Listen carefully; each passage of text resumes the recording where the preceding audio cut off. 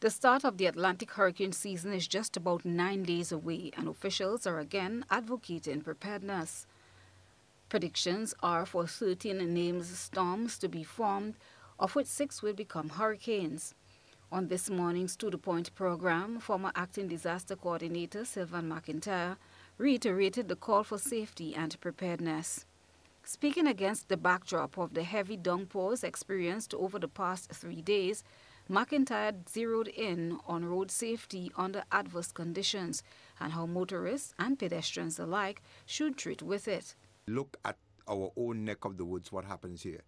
We do not have fog per se in this part of the territory, but we do have mist, and at times we have very dense, misty mist that comes through. And with that, there is a particular way that one can drive to ensure that you have some level of safety. One, when there is a misty condition, obviously your speed limit should be lower. Should be reduced. Because your should be reduced. Your visibility becomes less. There are times your level of visibility may be 4 to 10 feet that you are able to see based on the density of the mist that would be there. What that says is that it is okay at times to put on what people call your fog lights. When one drives at night and there's a misty condition, drivers who may have the experience, you can check it yourself, that having your light on bright sometimes doesn't help you very much. If you have your light on dim, it shortens the span in which your visibility would be, but it gives you a safer and a closer indication as to where you are within that zone.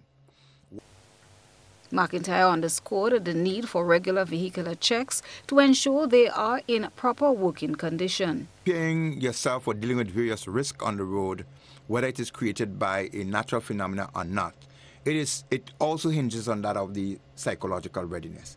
Because technically, if you prepare a vehicle and you do your checks and balances, if you prepare yourself emotionally and otherwise to face the road, a lot of things really fall in line.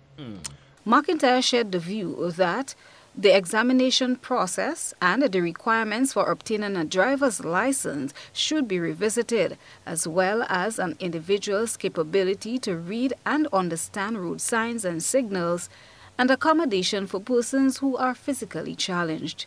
I think the exams that are being set, we use what the old highway code, it was a British highway code that people use, and I'm not too sure if we have generated a real local code that suits all of the condition. You may say, yes, the highway code that is generated, it kind of fits into the international standard that if you are able to master it, you should be able to drive a vehicle. And I remember one time Grenada was giving even licenses that were recognized internationally. Yes. But things have changed generally in how you handle certain signs and how you deal with that. So we are scrutinizing from the Asher McIntyre Road Safety Foundation how well the exam situation and the conditions with signs and signal, how people adapt to it, and how we facilitate those who have limitations in doing the exam in the traditional means. How will they and how are they coping? And we're also examining, as we mentioned in our earlier program, the statistics. How many of these persons are having or meeting in accidents, or not necessarily meeting accidents, but sometimes you may not be in the accident yourself, but you may create the accident by the way you drive, or your inability to recognize certain risks or certain hazards while you travel on the road. Christina John, GBN News.